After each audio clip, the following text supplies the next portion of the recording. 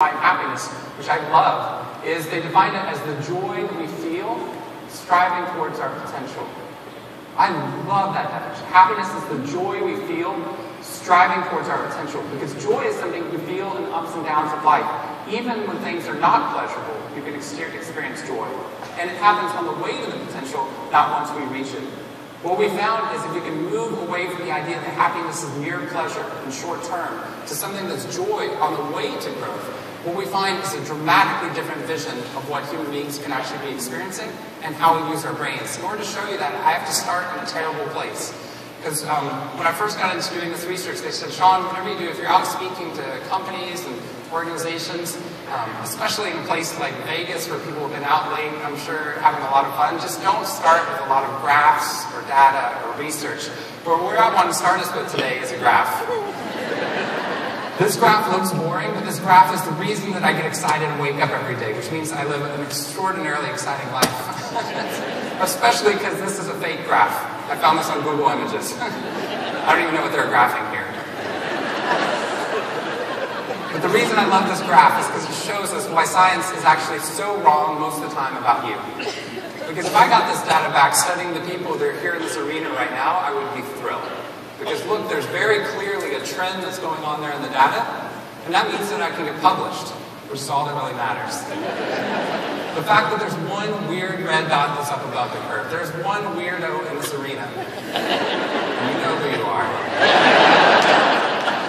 Everyone knows who you are. That's no problem. That's no problem because I'm going to delete you. We can delete you because we assume that you're a measurement error. And I know that you're an error, well, because you're messing up my data. One of the very first things we teach people in economics, in statistics, in business and government courses is how in a statistically valid way can we eliminate the weirdo in the room? How do we eliminate the person who's messing up my line of best fit? Because what I normally care about is the average. I'd like to find out how many aspirin or Advil the average person should take if they get a headache.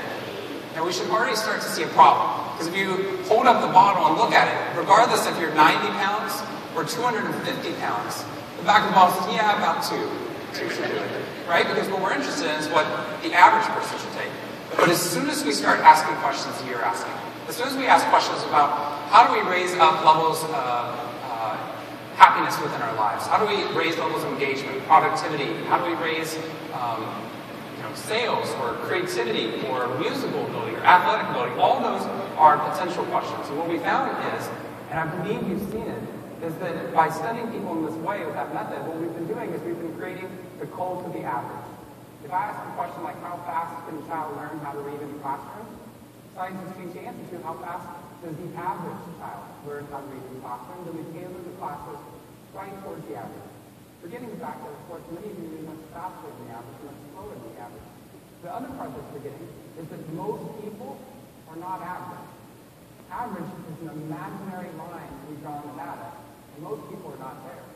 We're actually scattered all around the average, which is why that graph is a fake graph. Now, the reason I think that is interesting is because, especially if we fall below that average in a company,